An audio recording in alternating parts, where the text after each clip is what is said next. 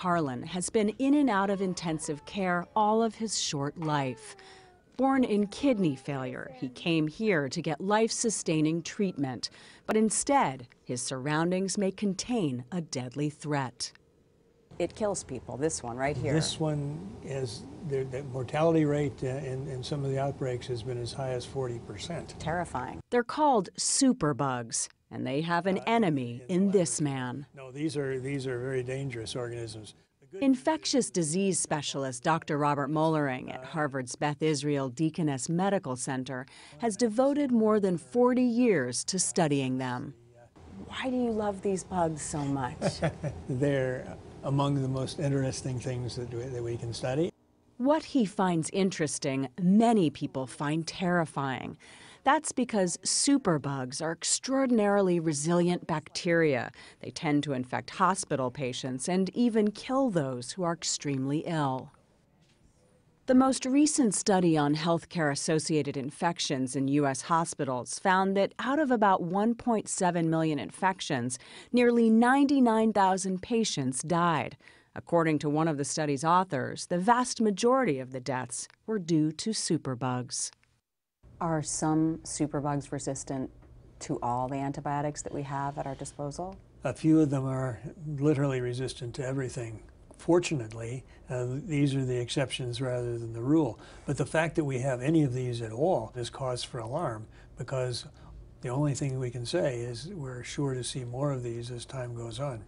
Superbugs can enter a patient through surgical wounds and catheters, including IVs.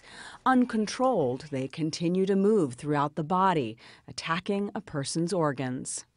At the top of your list, what are the bacteria that you're most concerned about now? Are the so-called escape organisms, and that includes organisms called Enterococci, Staphylococci, Klebsiella, Acinetobacter, Pseudomonas, and Enterobacter.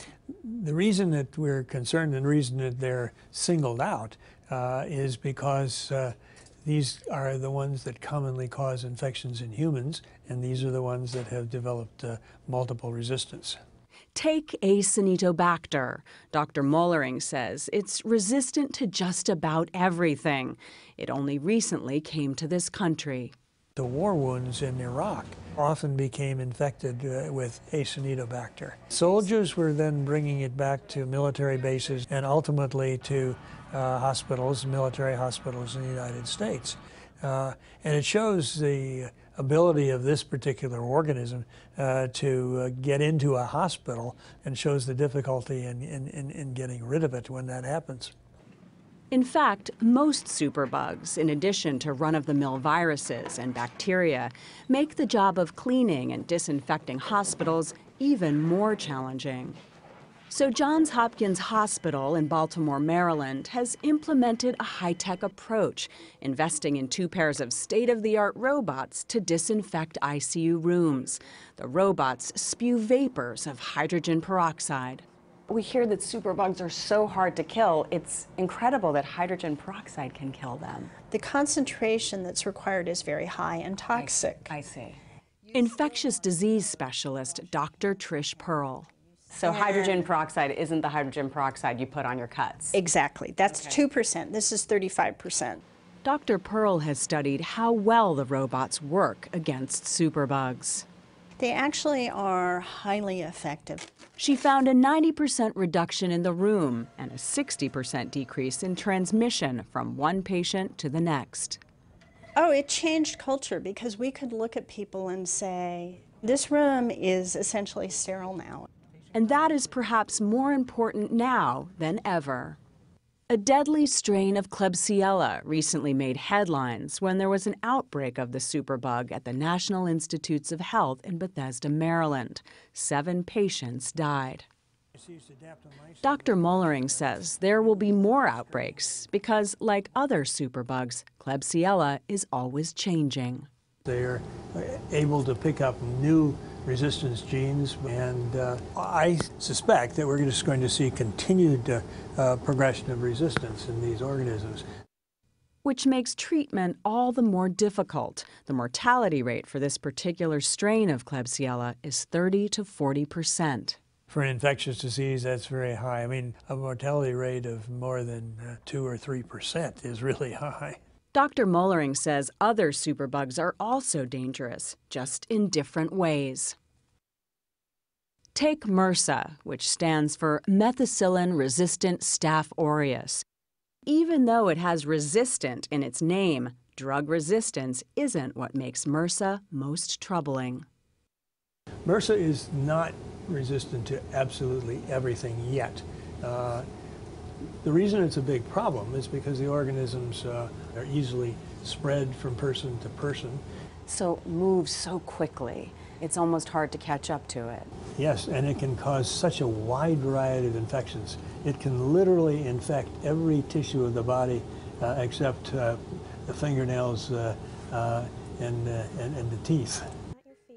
And that can be life-threatening to patients like little Harrison Carlin. So Johns Hopkins instituted a protocol of washing all children in its ICU in a special antiseptic called chlorhexidine. It's like taking a giant wet one and wiping all over. We start with the chin and we wipe the entire body from the chin down. Pediatric infectious disease specialist Aaron Millstone found it protects them from blood infections, and he's now testing if it will protect them from MRSA, too. An early study funded by the CDC showed that bathing ICU patients, hospitalized adults with chlorhexidine, reduced the spread of MRSA by about, I think it was 35%. And so you're replicating that study now with children. Right. Those are the studies that we're doing now. Right. There are now incentives to decrease infection rates, financial incentives from the federal government. But Harvard's Dr. Robert Mollering says that's not enough. Until more money is spent on antibiotic research, superbugs can't and won't be stopped. Oh, this is a ticking time bomb because of the fact that the bacteria are developing resistance mechanisms more rapidly now than we can find new antibiotics. And it is, in a very real sense, an emergency. We need to deal with this soon, or we're back to the pre-antibiotic era. And mortality rates then were really grim. They were. When